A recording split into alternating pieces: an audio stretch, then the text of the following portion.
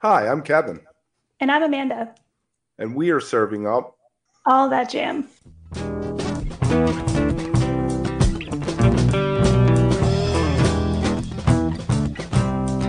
All That Jam, Quick Hit.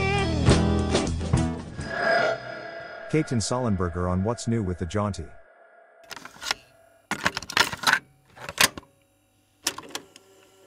So, how we doing today?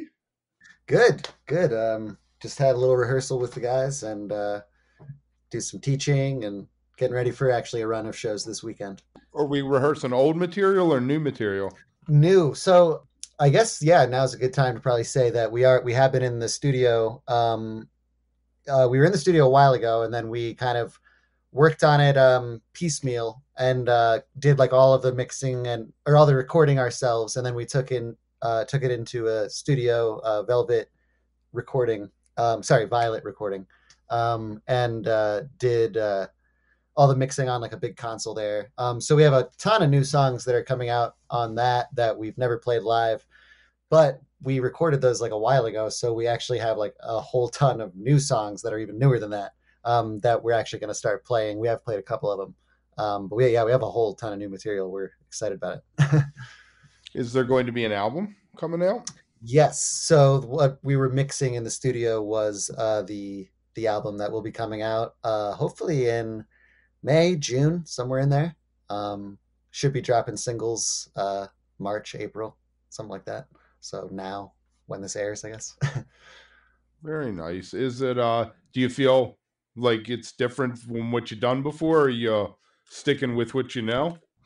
Definitely very different in that, like, we've all picked up some engineering experience, over the course of playing music and stuff like that, and some more than others in the group. But what we decided to do with this one, instead of like going to a place and like paying for an amount of time and then being kind of constrained to that time and the money that it costs to do that, we actually did it all in house. So we set up a bunch of sound material and mics, and then recorded all the drums kind of with the band, and then we pretty much like overdubbed most of it, which is I think conventional for most people, but it was the first time we had done that. We had always just kind of like time is money. Like we played it until we got a good take, and then that was the take that went on the album with very little editing.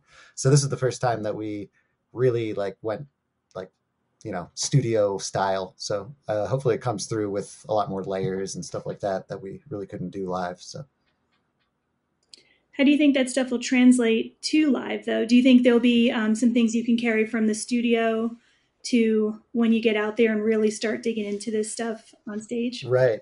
Yeah, so like there's definitely, places that are meant to explore kind of, the jam spots. But definitely we sort of like wrote parts almost as we were recording them. Like my stuff, for example, like a lot of the guitar parts, I was like unsure of what to do when we first played it for the drum takes. But then by the time I finished it, we had solidified parts, kind of thing.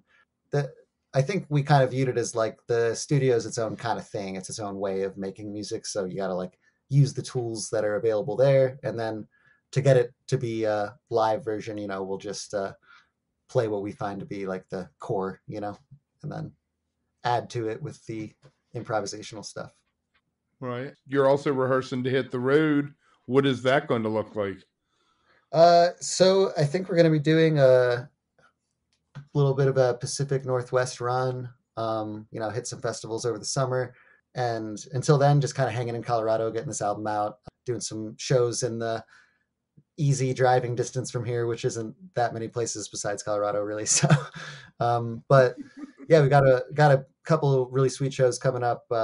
Playing with Pigeons in March 18th, and then we're playing at the end of April with this band Neighbor, who are also like East Coast guys. So we're really excited to link up with them at Cervantes Ballroom Side on the 28th of April. And then yeah, between then, just kind of getting this out. We're really like working through a whole ton of like recordings and remixing them, and like getting those on nugs, stuff like that. Does it have a name? The album, yes, it is called Anything. So we have all kinds of songs on there. Anything, pick and choose. Anything you want, we'll find a way. Why limit yourself, you Anything. know? Yeah, exactly. Anything. Anything. Yeah, we used to say like people would ask us what Jauntee means all the time. So we would always say things like, whatever you want it to be. So this kind of goes with that mentality, I think. You may have mentioned this and I missed it, but is this coming out on Color Red? This is not. We do have a release on Color Red though, with just one track we went in and just cut like in an afternoon. It was really fun. Called Dirty Job. That's actually out on all streaming stuff. So yeah, definitely check that out right now. The Cervantes shows are at the end of March. You said the 28th. So we got a Boulder Theater show on the 18th of March with Pigeons Playing Ping Pong. We're opening up for them, and then a few things scattered throughout. But then our next like big show in Denver is going to be April 28th with Neighbor. Yeah, I'm looking forward to both of those. We actually haven't played the Boulder Theater. We've always done the Fox when we're in Boulder, really. So that'll be nice. It's really, I've seen a lot of great shows there, so looking forward to it. Hopefully we get some crossover between the two bands that night with Pigeons and you. I hope so too. Yeah, love those guys. We've played a couple shows with them over the years, and man, they always bring the proper energy. If you are enjoying All That Jam, please like and subscribe to our social media channels at All That Jam Pod on Twitter, Instagram, and Facebook, or visit our website, allthatjampod.com. Make sure to sign up for our email list and tune in every week for new episodes. Also, look for full interviews on our YouTube channel. And remember, stay beautiful, but don't stay underground too long.